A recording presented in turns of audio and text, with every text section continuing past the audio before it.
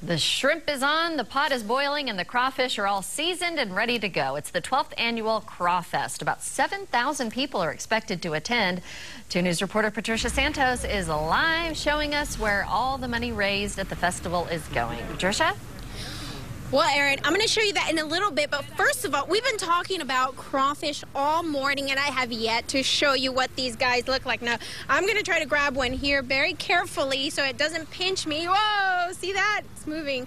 But this is what the big fuss is about here. Jonathan Richard is the official cook, so these guys fear you. No, yes, very much so. Now, talk to me about what goes into preparing these things. Basically, we start with a basic stock. We put a lot of seasoning, a lot of herbs, onions, just about anything that tastes good with crawfish that we want to throw in there, and just make them as good as we can. Now, you've been doing this since you were like 8 years old, so this is a family recipe that's been passed on? Yes, correct. It's my dad's own handwritten recipe. He's been doing it for years, really perfected it after the years. Did you help perfect it there? I helped cook it. He was the mastermind behind it. I was a child when he was making it, so he's the one that really did it.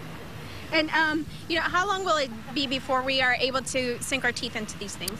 It'll be about, 30 minutes. I'll have some ready for you. All right, very good. And we're going to stand by for that. And coming up in about 30 minutes, we're also going to introduce you to this little guy here. So you got to stay tuned for this little face. Will you turn around for us? No, he won't. All right, we'll be right back, Erin.